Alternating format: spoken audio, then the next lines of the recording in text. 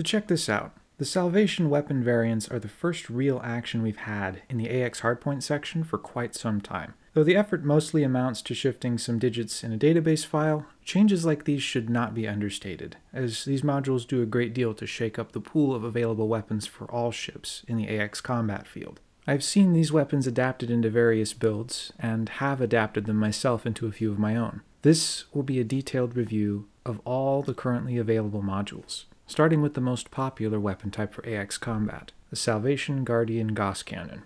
This weapon has been changed the most dramatically of all Guardian weapons. The Salvation modifications take what previously fired one large slug and adapts it to fire 4 smaller slugs in a rapid chain. Accordingly, damage per slug is reduced, though the 4-round burst brings this weapon's total damage up to par with its predecessor, assuming all 4 shots land on target. The 4-round burst reduces the need for deadeye precision, and offers more chances to damage exerted hearts per attack run, though at the cost of potentially doing less damage if shots miss their mark. Optimal range is reduced from 1500 meters to 1200 meters. This might not sound significant on the surface, but much of the accuracy behind the Gauss cannon comes from distance, as even fixed weapons receive a slight but significant aim assist that becomes more powerful over distances. The ideal range for Gauss or rail sniping is between 2 and 5 kilometers depending on engineering. That ideal range falls closer to the 2-kilometer mark for Gauss cannons, since no engineering exists that can extend their range.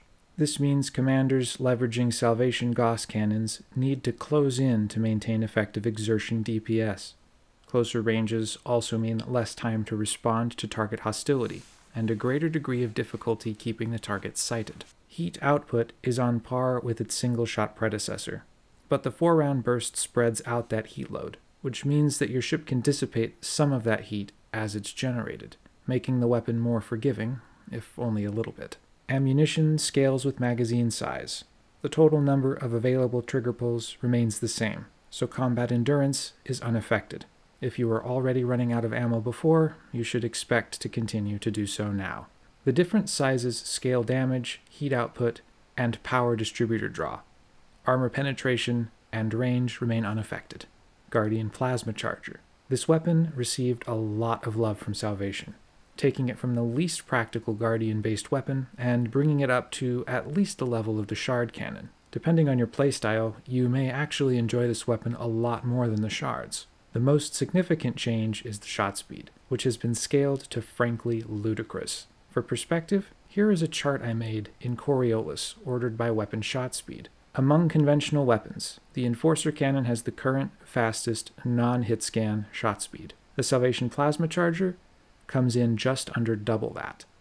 It also receives a significant boost to armor penetration, which increases this weapon's effectiveness against more powerful Thargoid interceptors that were previously too fast to target beyond Shard Cannon range, and too heavily armored for the original Plasma Charger to deal effective exertion DPS. This is because Thargoids have an eye-watering amount of organic armor, and as this chart from Canon Research shows, by the time you hit Hydra, armor penetration becomes a critical stat, and the only Guardian weapon with a reasonable amount of it is the Gauss Cannon, which is why it has remained the most effective choice for solo and small team Hydra battles. Salvation modifications do not elevate the Plasma Charger beyond the Gauss, but it does dramatically increase it from where the original platform had settled.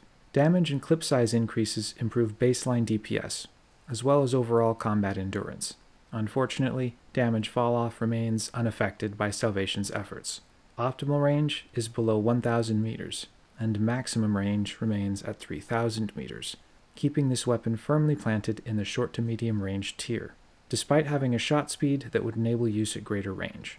When fired at 1,000 meters, target lead time is minimal, making it feel very close in practice to the Gauss Cannon. Since the Plasma Charger fires on trigger release, shot timing is a cinch, making this weapon effective at heart targeting, where it was previously only effective at heart exertion on low-tier interceptors. Clutch, boom, and zoom strategies are recommended for this variant. Unfortunately, Salvation has not made this weapon for size 3 hardpoint standards. This is unfortunate, because the Plasma Charger and Shard Cannon have been the only weapons available for large hardpoints with Guardian technology.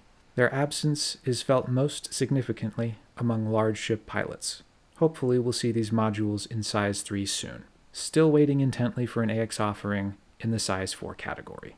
Power draw and thermal load pose a significant difference compared to the stock weapon, so builds already power or heat constrained will struggle to implement this weapon. Shard Cannon. As give and take goes, the Shard Cannon has been thoroughly worked over. Power draw has been more than doubled, and distributor draw more than quadrupled. Heat output is increased more than 10 times the stock variance, making me wonder what the hell this thing is firing now. Where the stock version of this weapon could be spammed with impunity, Salvation's variant places much more emphasis on shot placement and pacing. Damage falloff is decreased to 1500 meters, giving it more on-paper range than the Salvation Gauss. Shot spread is also decreased, giving it attributes similar to that of the Pacifier Frag Cannon. The tighter spread makes use against interceptors possible at a surprising distance when exerting a heart, though you still have to close to fart-sniffing range for any meaningful heart damage. Shot speed is an eye-watering 6,300 meters per second, making this weapon's projectiles the fastest moving in all of Elite Dangerous. At close range, shot lead times are a non-issue. Shell fragments go right where you point, except when performing head-on passes at the highest speeds. This makes the Shard Cannon effective at both heart exertion and heart destruction, a first for this weapon category. Of all Salvation weapons, this one has become by far the easiest to use, and applies best on small or medium agility-focused ships.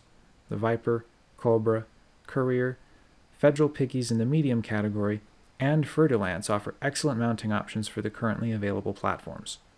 Like the Plasma Charger, no size 3 Salvation variant is available at this time. That's all I got for now, guys. I'll catch you later.